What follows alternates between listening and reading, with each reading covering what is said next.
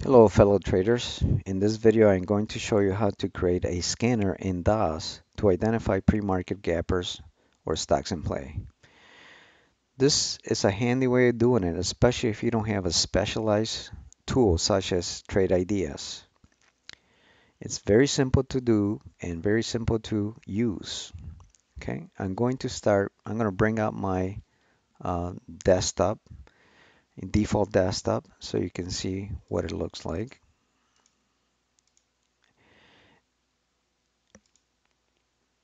Okay. Well, here it is. This probably looks familiar to you. Here's your montage where you do all your trading from with your predefined hotkeys. You have your top gainers and by Nasdaq or NASI. You have your 1 minute chart. You have your 5 minute chart. You have your market viewer where you normally build your watch list. You have your time and sale, and it's a very simple and common desktop for trading.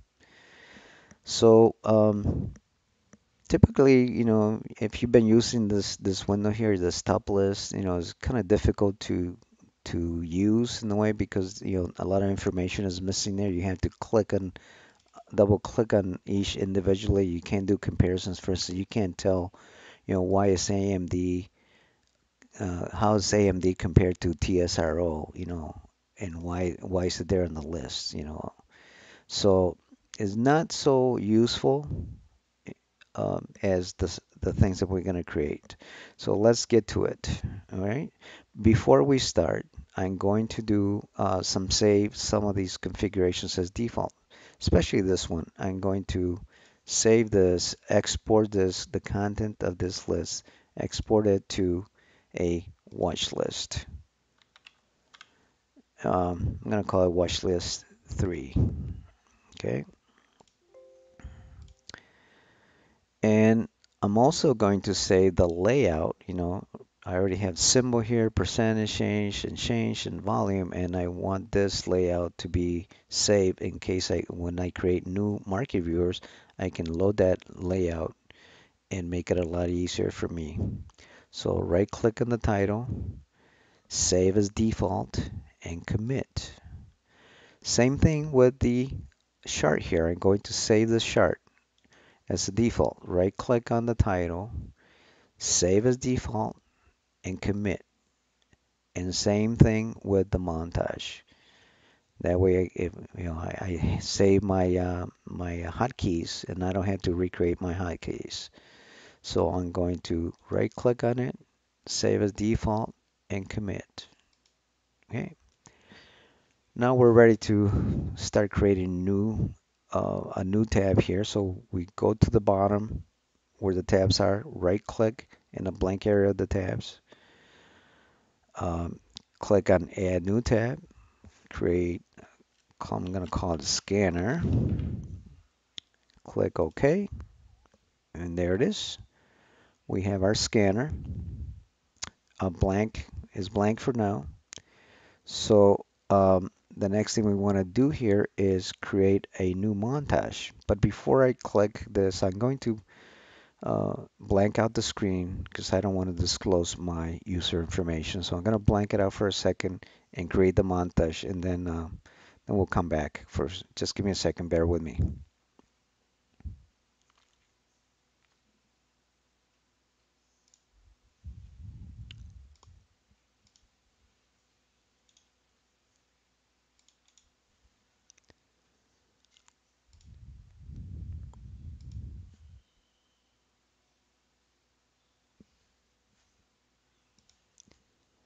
There it is. So we're back. Here's my montage. As you see, I already came out with my hotkeys because when I created, I did a right click and I said load default and commit, and that kind of breaks my hotkeys already. So the next step I want to do is move this montage to the upper left corner here. I'm going to shrink this a little bit. Here we go. Perfect. Now, now we're ready to create some charts. So I'm gonna click on quotes, chart, then right click on the title bar, load default, commit, and there's my 1 minute chart. I'm gonna shrink this, click in it, press F2 to make it a 5 minute chart, and resize it. All right. Same thing with, I'm gonna create another one. Same steps.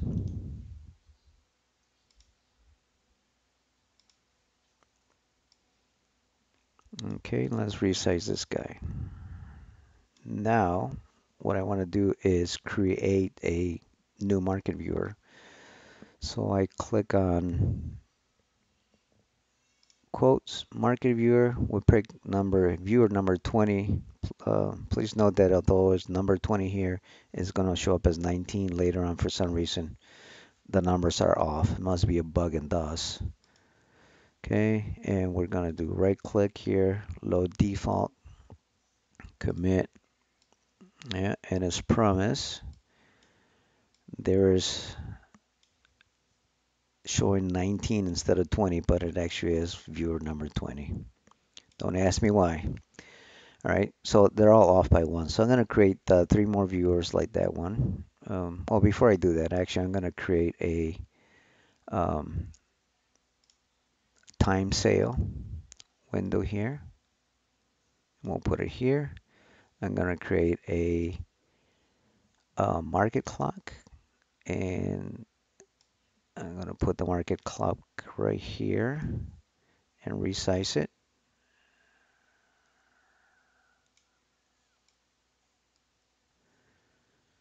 And I'm going to resize my market that. Okay, now I'm going to create um, three more of these market viewers. Let's pick 19 this time. Right click in the title bar, load default, commit. And I'm going to put it over here on the upper right corner and resize it.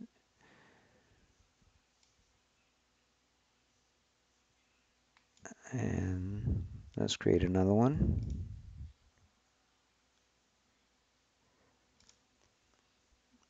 Right click on the title bar, load default, commit.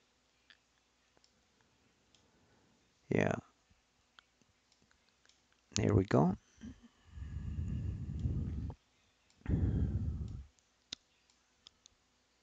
And the last one,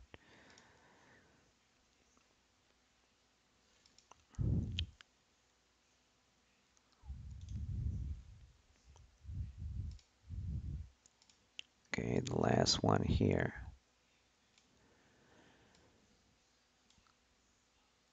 There we go. I gotta resize these things a little bit so they fit nicely here. Okay, here we go.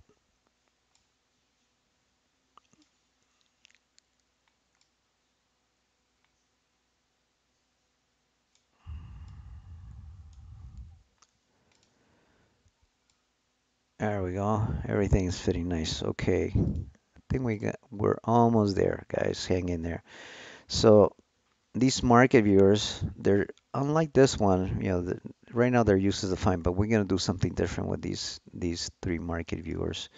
And this is gonna be the main ingredient here in this exercise.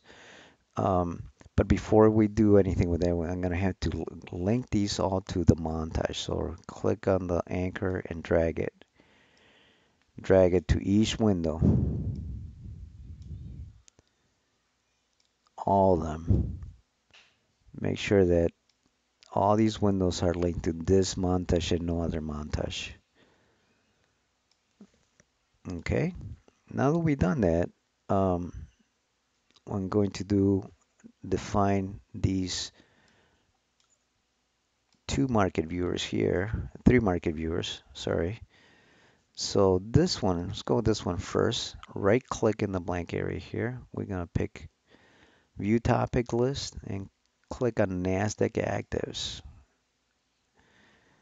And this one we're gonna have NYSE Actives. And then this last one we're gonna pick View High-Low Tickers and select both high and low. This one here I don't use as much, but every now and then I'll take a look at it. These two are the most important ones for scanning the pre-market, and I'll explain them in a minute. Before I forget, I'm going to save my desktop. Save desktop. I can pick a new name, which I'm going to pick a new name. I'm going to call it default scanners and save it. If you if you just save it as default.dsk, this is going to be your default, and when you open this, it would automatically open to this. You have, your usual default tab and whatever, I keep my account in this account tab. I'm not going to show it to you. And you have this new scanner tab that you just created. So now how does this work? How does this scanner tab is going to work for us to create a list? Well, first of all, let's import our old list. Let's import the watch list that we created. Watch list 3, open, just in case. Import, there's a blank list. Um, and now we're going to start creating, looking at doing our analysis here and determining which stocks we want to put here in our list. I'm going to just delete this stuff. Okay. Okay, so most important thing that we look when we are looking at the gappers list is obviously volume and percentage change. How's it gapping? So we definitely want high volume. This list is going to show us about 20 most active stocks, and they're in descending order of volume. So the top one here, like AMD, has got 139 million shares and is gapping up 10.4%. That looks great. If that was in the pre-market, that's a great thing to add to your watch list. So let's add it, and you would add it here. And here's another one, Cron. You know, let's click on Cron. We can do our analysis. If you want to look at uh, the daily on Cron to your analysis, you can create your lines here, your trends or whatever analysis you want to do, your levels. You can do all kinds of stuff with the chart, and determine, yeah, this is something I want to do. You also can look at the price action here and see if this is something you want to consider for your watch list, and say, oh, let's assume that it is something. So we add it here. And let's pick the next one. Here's Apple. Well, it's got a lot of volume, but it's only gapping on about 2%. I'm not sure, kind of iffy. There may be better ones. So let's pick, say I'm not going to add that one, but let's look at moving. This one's gapping up 3 million, volume 3 million, gapping up about 3%. It looks good. So let's add that here. Same thing on the, once you're done with this list, and you may want to consider looking at the NYSE stock exchange here. So here we got GE that it was gapping up, but look, it's is you may not like the price action, is not moving enough for you, so you may decide to skip it. And here's another one. Let's, Forex, price action doesn't look that great. So again, you want to look at the volume here, and you want to look at the percentage change. So really quick, you can, because it's already sorted by volume, you just got to look at the percentage change. It's like this doesn't look that great. It doesn't have any volume. I mean, it hasn't changed anything. It does have the volume, but it hasn't changed. And you know, here's this one, TRCO, 40 million shares, gapped up 9%. So that looks good. So TRCO. Okay. Once we got one, two, three, four. You can, keep watching these in the pre-market hours, and you can change your list, add, remove, whatever you want to do. You can create your levels here in the charts and do your analysis and say this is the list you want to go with. So once you nail this list, you want to click right click in the chart, click export and save it to watch list number 3 or whatever name you want to call it. Save it, replace it. Whatever you had there is gone. It's going to be replaced with this content. And now we're ready to go and to our default. And notice this is blank. It doesn't have what we picked. So what we got to do is right click in here, import, watch list number 3, import it. And there it is. There's a list that we built in our scanners. Um, Obviously here we can do our trading and get going. The nice thing about this whole thing is that this top list here becomes obsolete because everything that's in the scanner kind of replaces that and is much more functional. You get this information that you can visually see the volume and the percentage change in one shot. Here you can see why, like the ones we're questioning. Here's TSRO, is third on the list here based on volume, and but it has 58% change.